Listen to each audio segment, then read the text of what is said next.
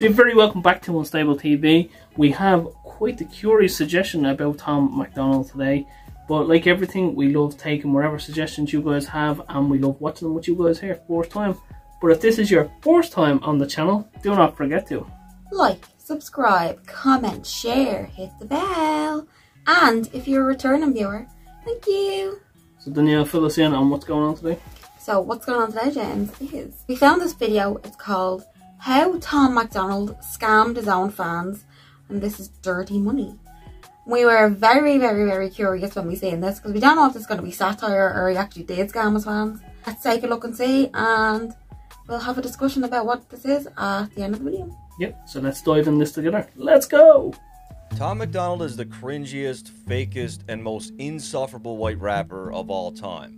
His formula for success is so disingenuous that it's baffling people can't see through it. This man gained a cult-like following by playing a 100% gimmick. Tom is a good example of why white rappers get such little respect in hip-hop culture. He's an independent Canadian rapper who profits by exploiting American politics. One quick scroll through his comment section and you'll find a bunch of comments like this one. I'm 50, not into rap, but this man is brilliant. I don't like rap very much, but my goodness, I love this friggin' song. And this is just the reality of the situation.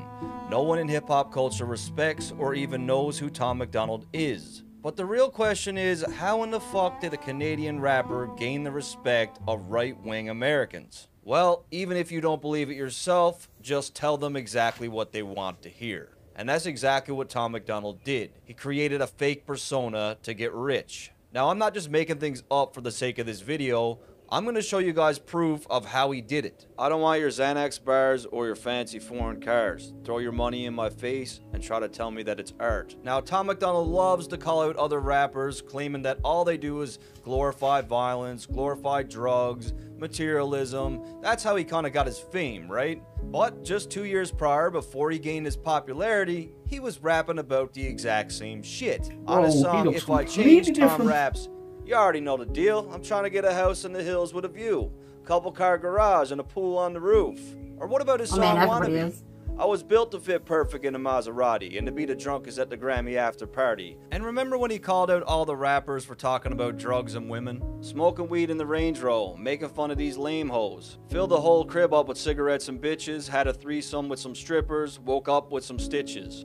Now, it's definitely no surprise that Tom gained most of his fans by leaning towards right-wing political ideologies. He makes it very clear on songs like Piss Off the World by saying, "We all miss the old Eminem, Donald Trump's a good president." Yet just 3 years before that, he said this: "You're living in a country that elected Donald Trump. So does he like Donald Trump or does he not like Donald Trump? Did he change his political belief system?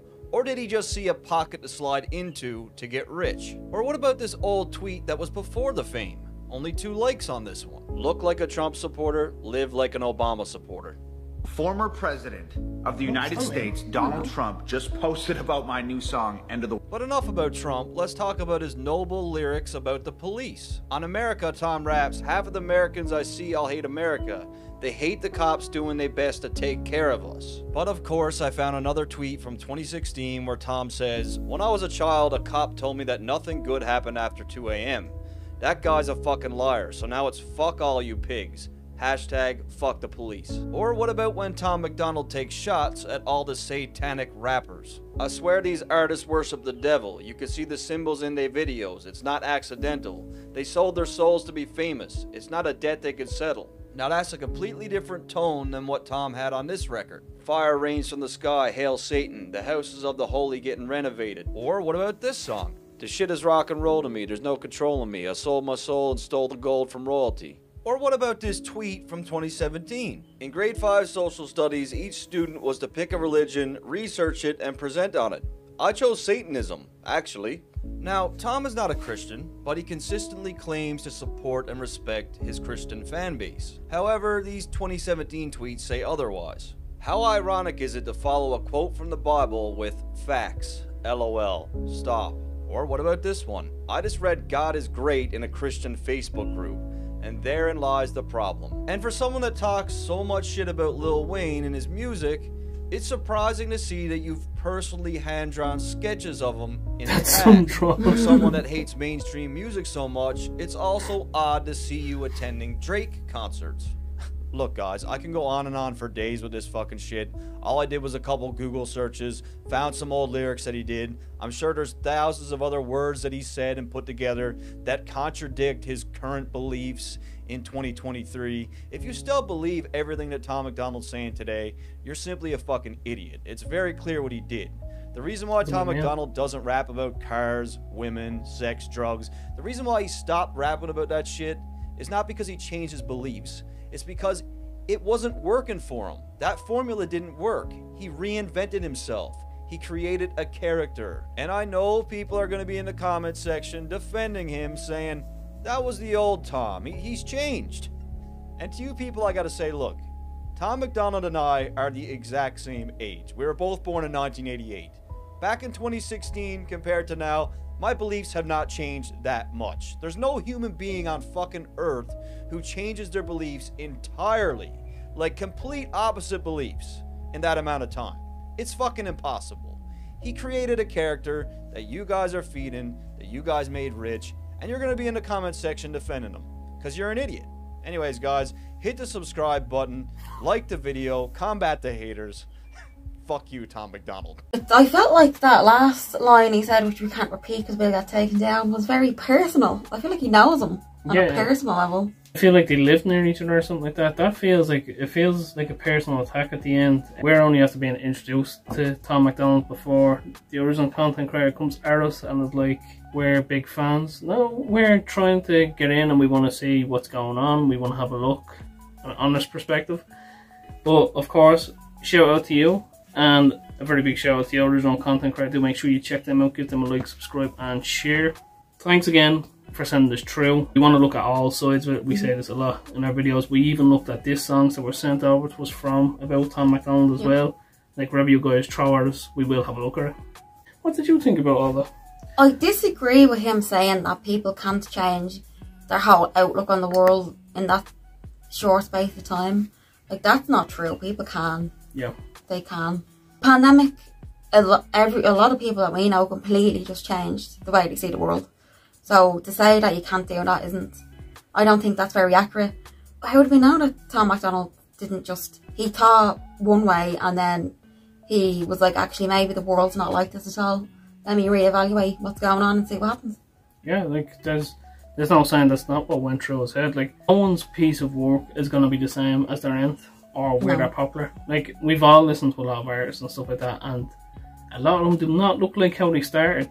Like, imagine your favourite artist and you look at them from when they started. Imagine they just made that and that was it. Well, you could think of this as, say, like flipping the script. Yeah. So he's saying Tom MacDonald changed the style of his rap to the way it is now, talking about politics and stuff like that, because that's where the money is.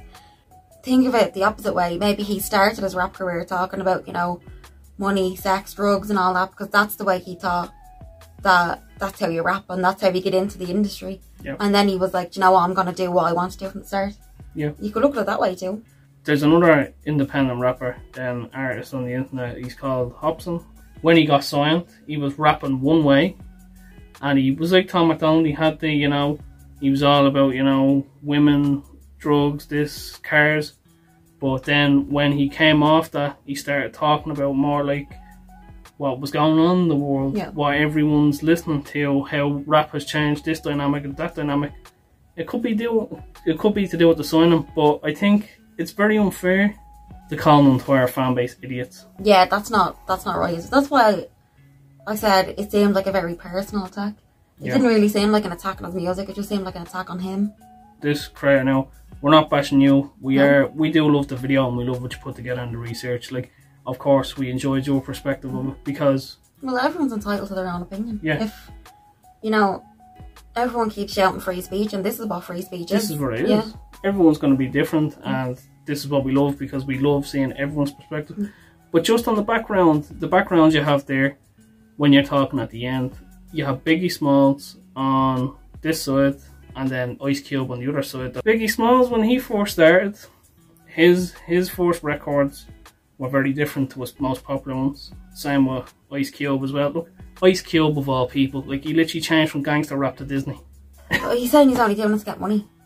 Maybe he is only doing it to get money. Yep. Maybe it's not the best way to get money, but he's also not doing anybody any harm either. No, he's not. He's like at the end of the day, he's an entertainer. Yeah. Like there's a lot of people who might feel a bit lost, and this may be the thing that keeps them going. We all have an artist that keeps us going. Just on the back of the Biggie and the Ice Cube stuff, not bashing them. I listen to them as well. I listen to a lot of music, so they are good. I'm not saying that, but I'm just saying in this perspective to say he completely changed his dynamic. Yes, Ice Cube did the same thing.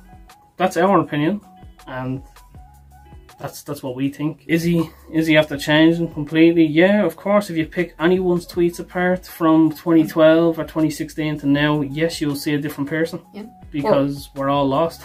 People have to grow. People have to, you know, everybody learns something new every day. So yeah, your mind's always kind of getting shaped no matter what you're doing. So. But I do appreciate the fact that you went to the bother of making the video to tell people have a look into the artist you're listening to. Yeah, exactly. I appreciate that, and the way you said, you know, he's showing you the fan base, like as well as like some people do take this a bit more seriously than others. Yeah. Like I appreciate the research you went through for that, because I love having a look into the industry and even independent artists, what they're doing. We wouldn't have known Tom MacDonald rapped like that before. No one has told us that that's what his old raps were, so this is something else that we've learned.